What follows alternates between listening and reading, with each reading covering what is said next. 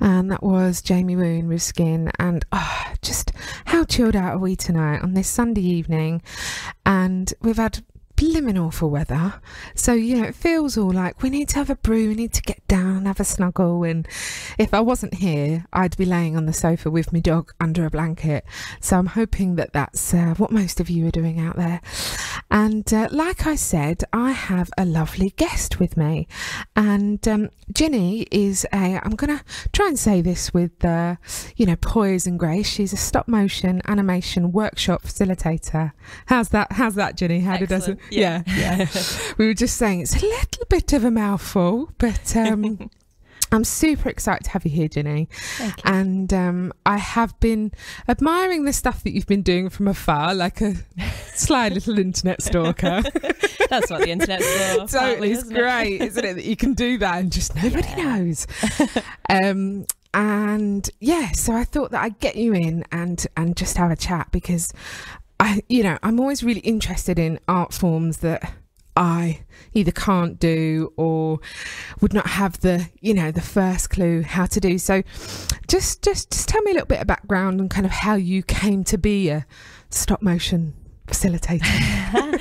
Well, it was a bit of a random route, as often these things are. Yeah. I've always been quite a creative person in different ways, and always wanted to bring art forms into anything that I do.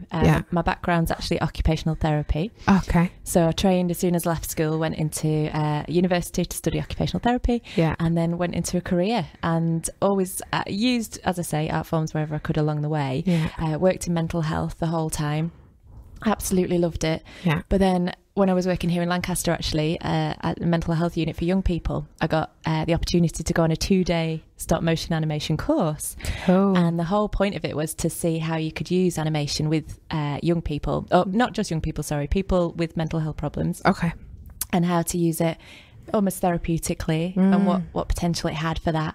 But whilst I was there, I just absolutely fell in love with the medium. I just thought it was incredible, and immediately came back and got the young people together. I was like, right, we're doing stop motion animation, whether you like it or not. But they did like it. Absolutely, everybody likes it, and I've rarely meet a person who doesn't. It's just such an ace medium, so fun, so magical. Everyone's got memories of like watching stop motion TV programs when they were young and things like that. So it's very interesting to people. It's very accessible. So that's part of the reason I fell in love with it. And then I went on maternity leave had my daughter, and it gives you a bit of headspace, and then started thinking about how I could take it to a wider audience, but stay connected to health where I could. And I just hatched a bit of a business plan, really, while I was off. And then it grew and grew, the idea and the plans, and here I am now. Yeah, brilliant. And for me, like this segment in the show is about inspirational things that are going on in the area. And I think that inspiration does come in so many forms, doesn't it? And I think that it just is, like you said, such a medium for people to just kind of go away to a different place. And for what I do know about it, it's moulding plasticine and putting it in different forms, and that's I have thought, like, even just thinking about that process is kind of taking me back to when I was a little girl and using plasticine. And it's funny because there are actually a lot of people immediately associate it with plasticine, and it is, and I think plasticine's the most fun part of it, but it doesn't have to be plasticine. And I think some people are put off by the thought that it's just plasticine. You have to make something, you have to be good at model making and all of that. But actually there's loads of different ways, and if anybody comes to my workshops, you'll find out within the first hour how diverse it is, and I set little challenges, and people have to go around trying lots of different types. So you can use whiteboards, you can use toys, you can use sand, you can use, there's all sorts, and it's anything you can move a little bit and then take a photograph, move a little bit, take a photograph. So plasticine's great, obviously, but there's so many other things you can do, and I don't want people to be put off by the idea that you have to create something, because you don't really, you don't have to create something first to use, so. And do you know what, I was also just about to say, that I would be horrible at it, because I think my plasticine skills are awful. But I mean, I'd just have a go anyway. Well, exactly. That's what you got to do. But to know that there's lots of, different ways to do it, and that's amazing. I didn't know that, so I'm learning as well. About, Monty Python and the cutout animations that they used to have, the sketches and things like that. So we do some of that, magazine pictures, and that's really good fun as well. So. Oh wow, this is opening my tiny mind. It really is. Good. Cool. Well, we're going to have a bit more music, and we will come back and talk to the lovely Ginny a little bit more. But I'm going to play a cover now, and this I already love this song, and I also love this cover. This is Kanye West's Heartless, and this is the Swing Out Session by I think that's a really good cover. One of my favourite of that song, I think. So I am still joined by the lovely Ginny Coppenholm. We were having a good old natter whilst that song was playing. And so kind of going back to what you were saying about you being kind of a workshop facilitator, do you have any workshops coming up? How do people kind of get onto those workshops? Yeah, well, there's a couple to mention. I do a lot of bookings as organisations or education places want me, or health organisations, but there are a couple coming up that people can book on. The first one is at the Duke's Theatre in Lancaster. Cool. And they are running a Roald Dahl programme to celebrate his works, and they're showing James and the Giant Peach on Tuesday the 30th of August. And then straight after that at 3:00 is my workshop, so they've asked me to come and do an animation workshop, and we're going to make it on a Roald Dahl theme. Cool. So I can't wait for that. I've got loads of fun ideas for that. So that's aimed at families. Cool. So that's only a £5 a person, but you have to book through the Dukes for that, so go to their website. And then I'm running one of my own workshops, which is for local business people. So that one's on the 3rd of September, and that's going to be held at the Civic Hall in Carnforth.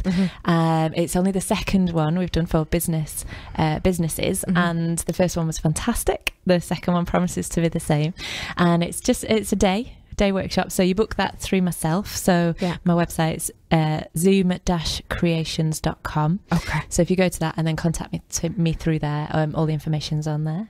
So cool. So tell me a bit more about stop motion for businesses. That sounds totally fab. Oh, it is. It's I'm part of a Lancaster and Morecambe Ladies Mean Business network group, and also a spin-off from that called Growing Club, and people within that just seem to really respond to it. And one of the facilitators, Jane Binion, said, "You need to do an animation for business workshop," and I was like, "Oh, that sounds quite good, actually."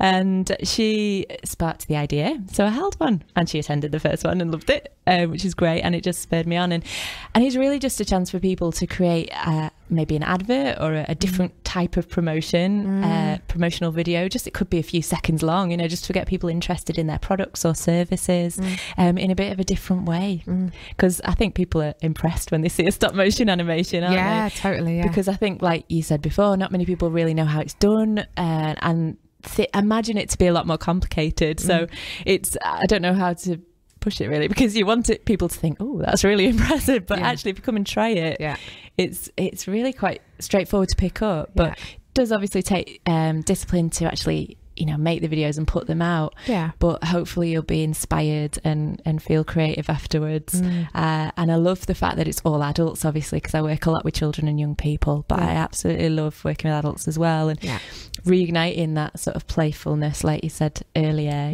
that playful creativity, just experimenting and trying something that you wouldn't normally, especially when you're busy with your business and day-to-day stuff takes over, and just permission to, like, it is for work, so you can come along and sort of justify it through that, which I think is great, and even claim back your tax for it because it is for work. It'll help you promote yourself, but at the end of the day, I think taking that time out to be playful, creative, experimental will help you, not just in that, but in your business and in life generally, if that's not too bold a claim. But no, I mean, I totally agree, and I think that's one of the reasons I wanted to, to speak to you about it, because I agree, and I think that any way that we can be joyful and any way that you can be creative, I believe is kind of a surefire way to live a better life, really. And I think it permeates into so many different areas of your life, and I think because that's the thing, because talking to you, I came from a place of knowing absolutely nothing, and kind of I've seen it done before, and there's this character running around in my head who was a little plasticine brown man that was on an art show. Is it Morph? That's it. Was he stop motion? Yeah, and he's made a comeback, and he's still popular, still done in the same way, which is brilliant. Really? So, yeah, he's on CBeebies, I think, at the moment. Oh wow! Yeah, I will have to check that on out. YouTube.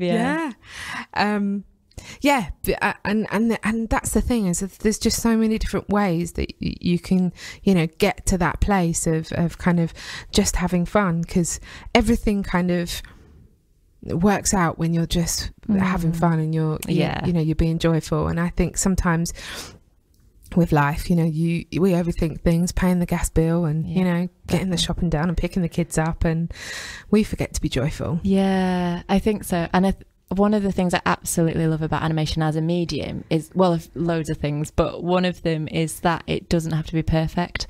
So I think, there's two things that are sort of interlinked. I think people come to creative activities often with a lot of baggage and a lot of experiences from school, particularly in the more traditional sort of art mediums.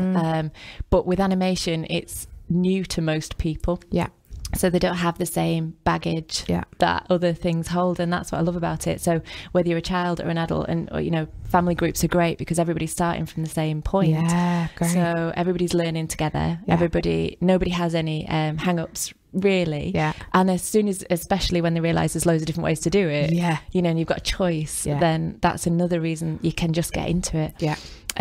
But I think not having to be perfect. And I think part of the charm of stop motion animation is that you actually, the imperfections are part of the charm. Yeah. So if it looks a bit handmade, that's great, and I think if there's a few little mistakes in it, that's fine, and I think there's so many times where we feel we have to be perfect and get things right. And I think it's actually an advantage sometimes to not get it right with animation. Yeah. Brilliant.